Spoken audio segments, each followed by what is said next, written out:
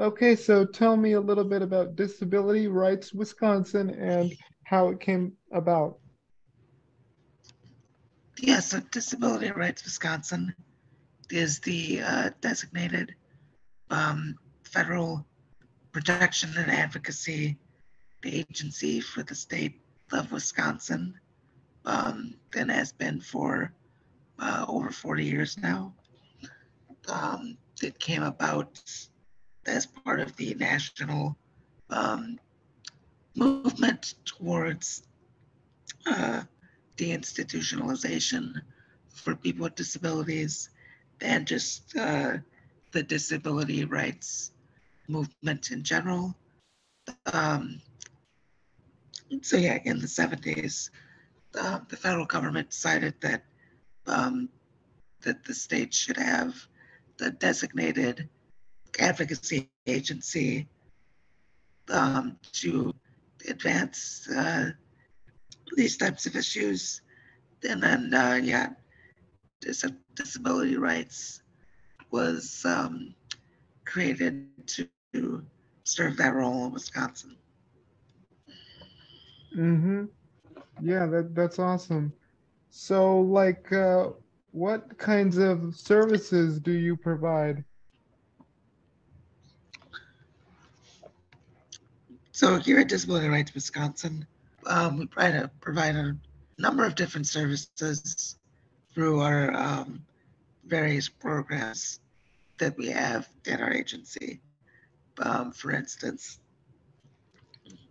we, of course, do the core mission of protection and advocacy, meaning that uh, we have attorneys and advocates and specialists that deal with, for instance, school issues or employment discrimination issues or overseeing the DVR here in Wisconsin, which is our Department of Vocational Rehab for people with disabilities. Um, we have a victim advocacy project, which assists people with disabilities that are a victim of crime in sort of navigating the court process or trying to get some form of justice.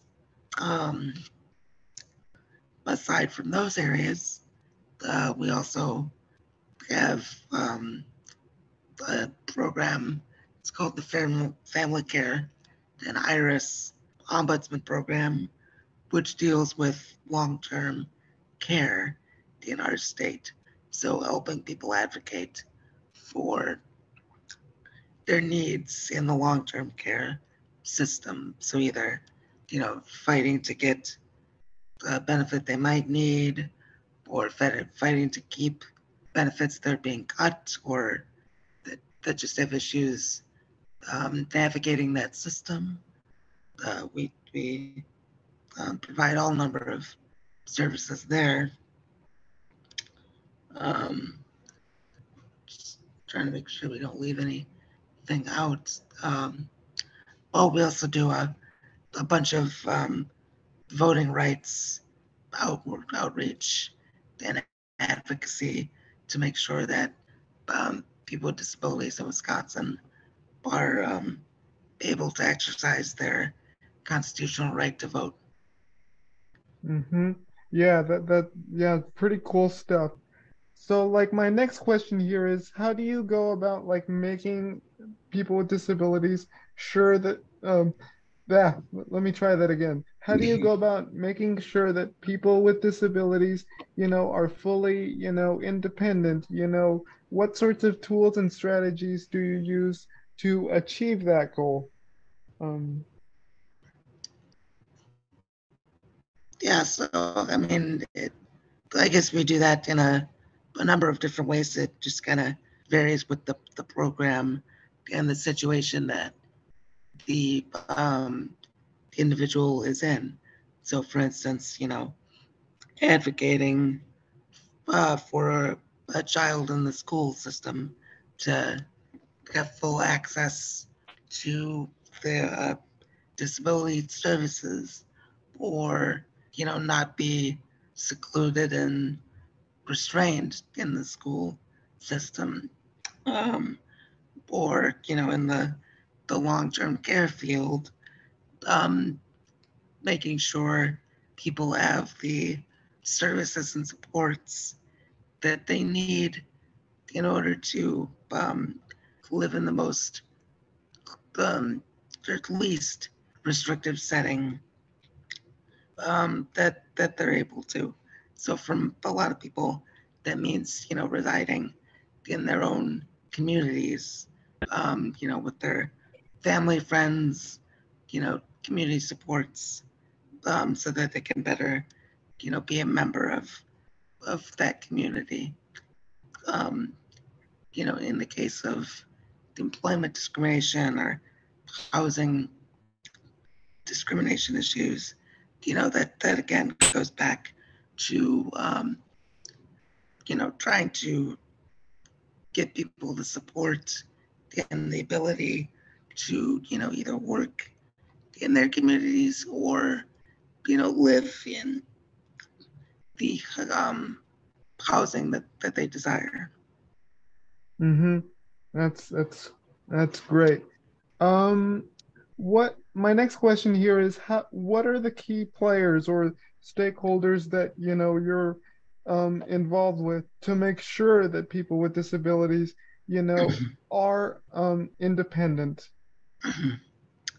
Yeah, so we deal with lots of different stakeholders throughout the state. On the long-term care side of things, one of the big ones is DHS, as our State Department of Health Services, which kind of oversees many of those programs.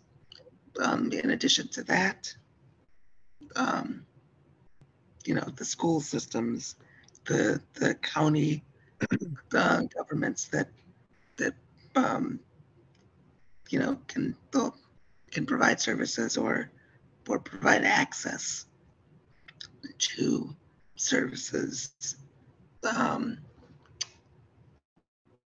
the the court system, either that it's someone with a disability is either going through or a part of.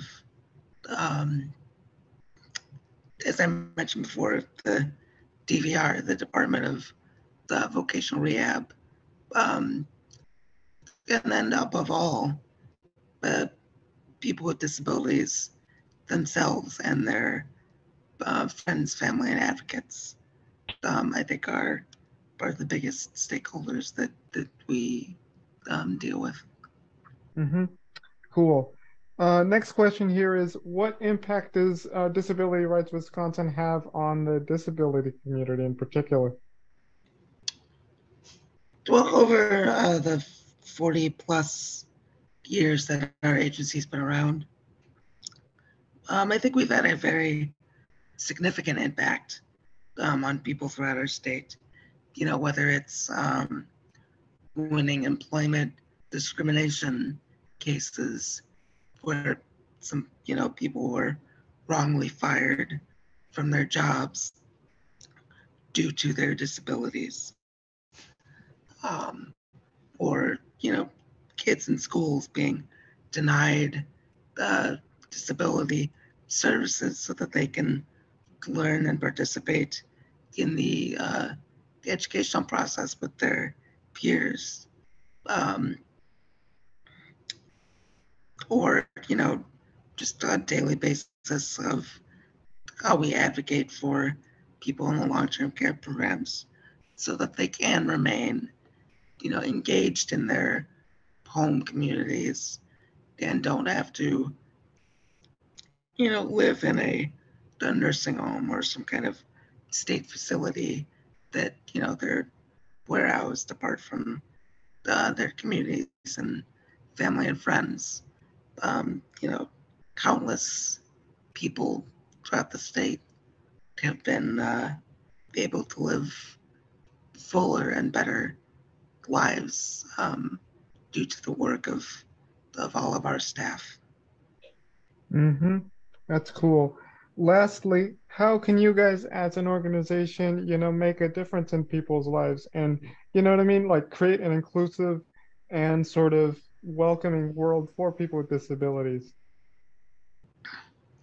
Yeah, so I mean, it's a constant struggle. There's always more work to do.